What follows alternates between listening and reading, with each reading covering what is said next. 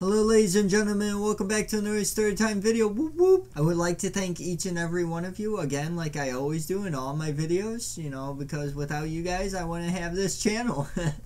So yeah, thank you. And in other news, I'm gonna try to release videos as much as I can. I can't promise anything though, because I mean with my schedule and with everything that's going, I still have a job and whatnot.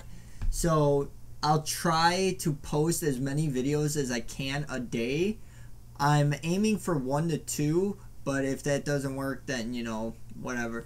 And the storytime videos, I'm running out of stories to tell. I have a lot of stories, but, like, as of recently, I don't.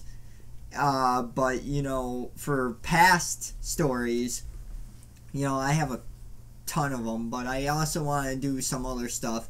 So I'm going to start playing new games and all this other stuff. Plus, League of Legends is really ticking me off. It's been really, really bad lately, so I'm going to change it up a little bit. But anyway, let's get into the story. So in today's story, I'll be talking about a time that I was pulled over. And usually, getting pulled over, it's whatever, you get a ticket or you don't get a ticket and, you're off on your way. Well, in this story, I was actually dropping one of my brothers off at his past girlfriend's house, and we were driving there. We dropped him off, made sure everything was okay and whatnot, and then we left. And on our way back, it was me, my old friend Haru, and his girlfriend, and my brother Zach. Well, my brother was sitting in the back. Haru was in the front, and Haru's girlfriend was in the back as well. And we were all just talking, jamming out to some 3 Days Grace, just, normal kid things. And out of nowhere, I hear the sirens and whatnot, so I'm like, oh crap. So I pulled over, and he pulls over right behind me. Well, I didn't realize at the time that my brother was sitting in the back, asleep. And, usually it's not that bad, if somebody's asleep in the car, it's whatever, But what happens next kind of catches me off guard. And the cop comes up and, he asked me for my license and registration and whatnot. And so I handed it to him, and yeah, we exchanged talk back and forth while he was trying to get cards off of everybody else in the car. And when he gets to my brother is asleep, alright?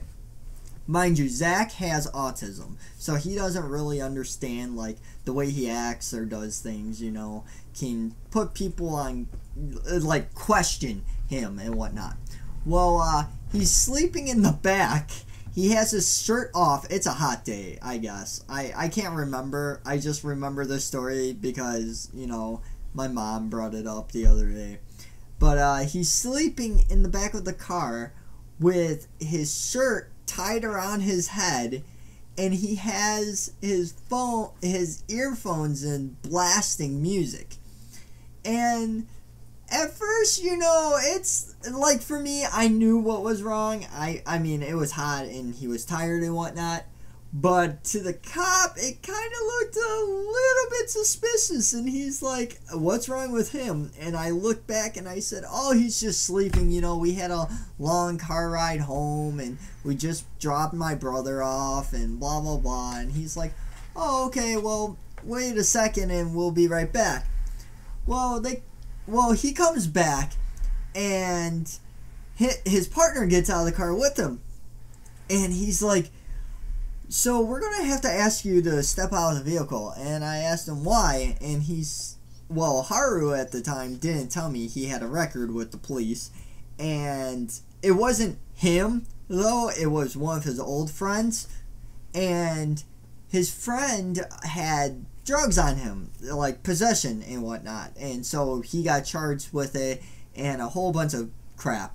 Well, they thought my brother was on drugs. So they pull us out of the car, and they're asking us all these questions. My brother is half asleep. He doesn't know what's going on. He's freaking out and whatnot. And I've been trying to explain to the cop that he has autism. And finally, my mom comes up and she explains everything, and the cop is like, oh, okay, well, you know, we're sorry for not believing you, and we're sorry for, you know, wasting your time and whatnot. So my mom leaves, and everybody's getting back in the car, and the cop and I are talking a little bit. He's like, hey, look, I'm sorry, it's just, you know, we really have to be on guard with this type of stuff, and yeah, you know. And I said, yeah, I understand that, officer, no worries. And he's like, you know, for the misunderstanding, I won't give you a ticket, it'll just be a warning, and you could be off on your way. And so, you know, yeah, we left, and, you know, that was a pretty exciting experience because I've never been pulled over and asked to be stepped out of the vehicle. You know, I've only seen that in movies at the time, and, you know, it was pretty scary. But exciting and fun and enjoyable, and a very good learning experience, because, you know, if that never happened, I would not, you know, have learned not to let people sleep in the back of the car with a shirt tied to their head and earphones blaring and whatnot. But anyway, thank you guys again for watching, and please hit that like and subscribe.